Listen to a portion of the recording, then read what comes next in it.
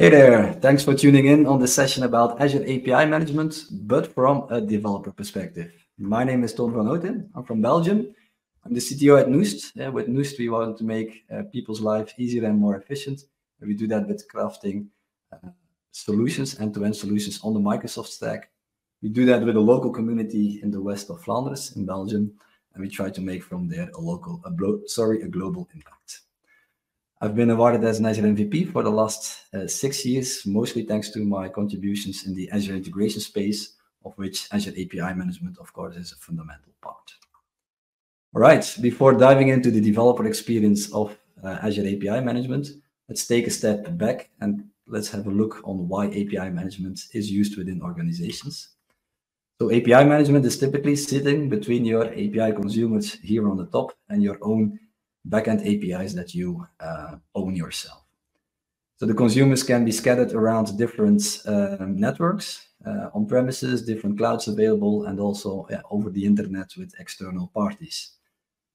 On-premises, you have your own APIs, probably also in one or multiple clouds, and also external APIs like SaaS products that you don't own yourself.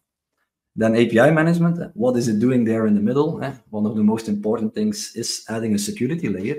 It makes sure that all the different authentication mechanisms of your backend API, that they are consolidated in one unified authentication experience for your API consumers. You can route APIs and merge multiple APIs into unified APIs. And you can also transform APIs. And so consider, for example, a SOAP API. You can, with Azure API Management, expose that to your own API consumer in a RESTful manner. You can do optimizations in the API management layer by adding, for example, caching. And we need to invest there in monitoring. You will see that a lot of monitoring happens out of the box. So you have a good view on how your APIs are doing, how are they performing, what's the error rates, what are the most popular APIs, and who is actually my API consumer. And last but not least, thanks to the developer portal in Azure API Management, you have a way to interact with your developer community, so with the developers that really consume your APIs. All right, but what's now in it for the developer? And I'm now talking about the developer at your organization that is developing the backend APIs itself. What's in it for them? Because often API management is considered as something that breaks the flow, let's say, but they don't see the added value always. This is the aim of this session. So first of all, by introducing Azure API Management, it allows you to change your implementation afterwards. And so here currently I have developed a sales API using Swagger and the Open API specification. I have two operations over there, and I just import them as is in Azure API Management. So we have a get sales apartments and a get sales houses. And we want to expose these two operations as part of a bigger real estate API in Azure API Management. Let's have a look on my Swagger. So this should look familiar to you. A RESTful API where you can do a get and get all the houses that are for sale and all the apartments that are there for sale. So what I've done already in my demo environment, I created a demo API. And I've imported here those two operations as is, and get apartments for sale and get houses and apartments for sale. If we have a look over here, there's nothing here in this pipeline. So this pipeline is empty and there's just some XML, but there are no policies in it.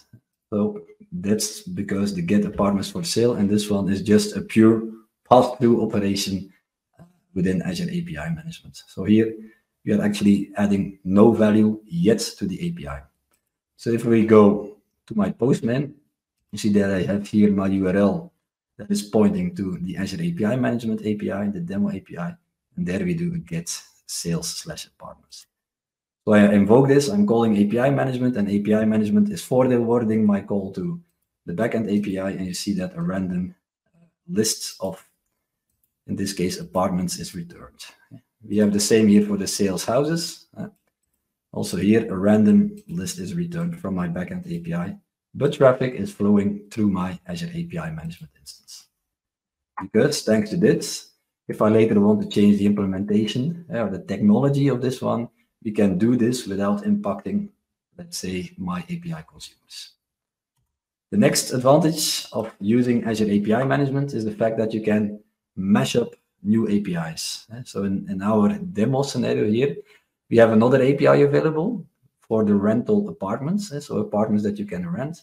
But of course, you don't want to say to your API consumers, if you want apartments for sale, you need to go to that API, and the apartments that you can rent, it's another API. No, you want to have a unified experience for them. That's where the API management transformation features come into play. So we will, with the policy, transform the GraphQL API endpoint into a RESTful API operation that is part of the real estate API. So let's have a look on how we can establish this. First, this is here my GraphQL API. Okay. Start from a clean sheet again, and maybe zoom in a little bit. You can do here a query, say get apartments. From every apartment, I want the city, the price, and the description. If I run this, you see that we get, again, a random list of apartments back with the properties that we've asked. I can also include the head's balcony to see if the apartments have a balcony. So you see, it's just random data that gets returned. And we see the data.apartments JSON, and there we have the array. All right. So to transform this GraphQL call into a RESTful interface, there we are using Azure API Management. So I go to the rental apartments, open the policy over here, expand it a little bit, then we can see what we've done. So on the request, the request is coming in. The first thing I'm doing is redirecting to another URL, because we don't want to get redirected to the REST API and the sales API. We want to go to the GraphQL API.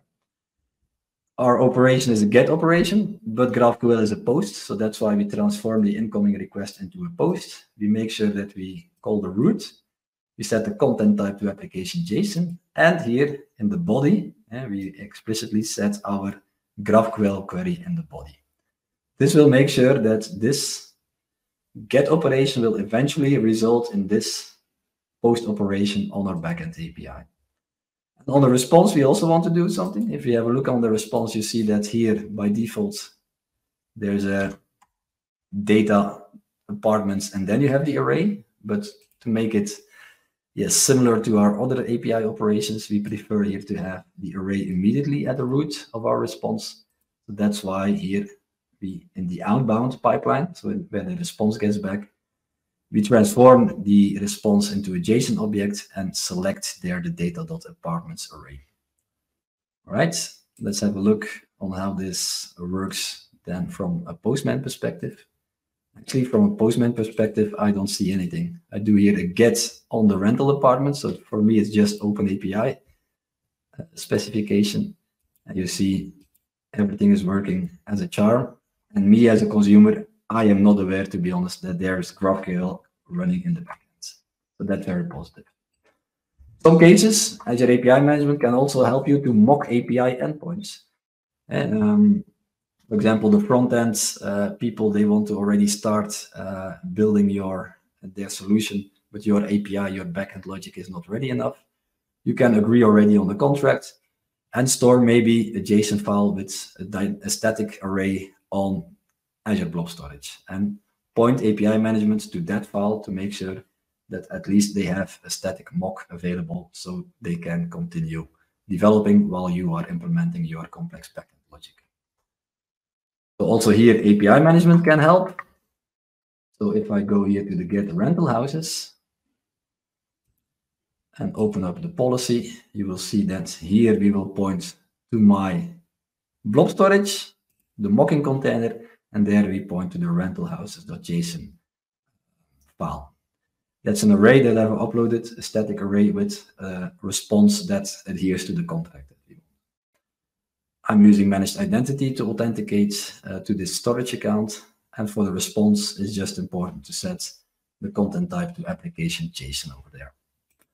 Okay, so if we call this operation from within our Postman, you see it's always the same thing, doing a get now on the rental/houses, and you should see that we get a response back. You see, every time I do a call, the response is the same. Why? Because it's a static mock. We don't generate random data in this case. Mocking can be very helpful in the development workflow. End-to-end traceability, very important. Definitely when you start linking multiple APIs together, you want to know what's happening. And if somebody has an issue, he or she calls you, that you at least can see what went on within the system. That's where application insights comes into play. And if you maybe didn't realize yet, but for example, if we go over here, or maybe take this one, in the response of API management, we always get a request ID. And with that request ID, I can go to application insights and find back my traces. So this is here application insights. And if I want to know what happened under the hood with this request, I just copy paste this request ID over here, click on the traces. Here you see all the traces, but the timeline is always more better for the visualization. And then actually here, you see what happened under the hood. So API management did receive this call. It was forwarded to the backend, and this is then forwarded to your real backend API. So you see, this is the RESTful interface. Maybe we can also show the other one here. This is a GraphQL call. So if we also take here request ID and get back to show the search also for this one. Yes, and view the timeline. Then you see also here that we have a good detail on what happened. And here you see the nice thing. We did a get on the rental apartments, but this resulted on a post in the GraphQL endpoints because GraphQL expects post. Yeah. So that's really nice to see those things. So end-to-end traceability, very important. Make sure you have every request uniquely identified, and so you can find back your traces in application insights or any other tool. Another thing, of course, very important is to harden your security. That's something I've done already on my non-demo API. So what we can do over there, API management has a static IP address, so we can apply IP restriction on our backend APIs. And on the front door side, we can implement Azure AD authentication. So we can enforce that you need to have an Azure AD token and that you need to have the required claims to call this API. So how this is done, let's have a look on the APIs that we have available. I will not go to the demo API, but I will go to my real one. This one is also versioned. If I go here to the policy, increase this one a little bit, expanding like here, then you see that we have a validation of the JOT token. So we make sure that the signature is correct, the audience and the issuer is like we expect. And then we also validate the roles claim.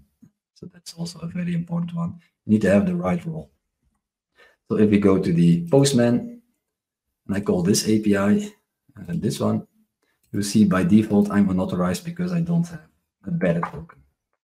How can we solve this? We need to, of course, authenticate. I can do this in a technical manner, or I can log into the developer portal where I can explore all my APIs, and the developer portal will allow me to authenticate against my API. So here I'm logged into the developer portal. It's a little bit customized. We explore the different APIs. For me, the real estate one is most important. I do a get operation here, try it out. You see that I was logging in. So here I can see that a better token was added. If we copy paste this, you should see here, zoom in a little bit, that I have the roles claim, which says I have read access on this API. If I now call this API, it should be successful. And indeed, I get a 200 OK back with the responses. That's a very important one. But the conclusion, very important, API management really adds value between your API consumers and your own APIs.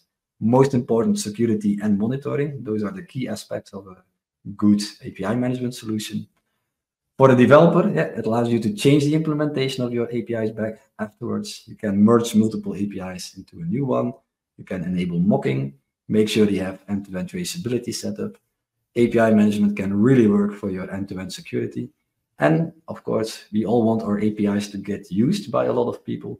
So that's why with the developer portal, you can get broader adoption. So if you're interested in more, all the source code of the infrastructure and the .NET code and whatever is in GitHub. So scan the QR code. You find a lot of information on my blog about Azure API Management.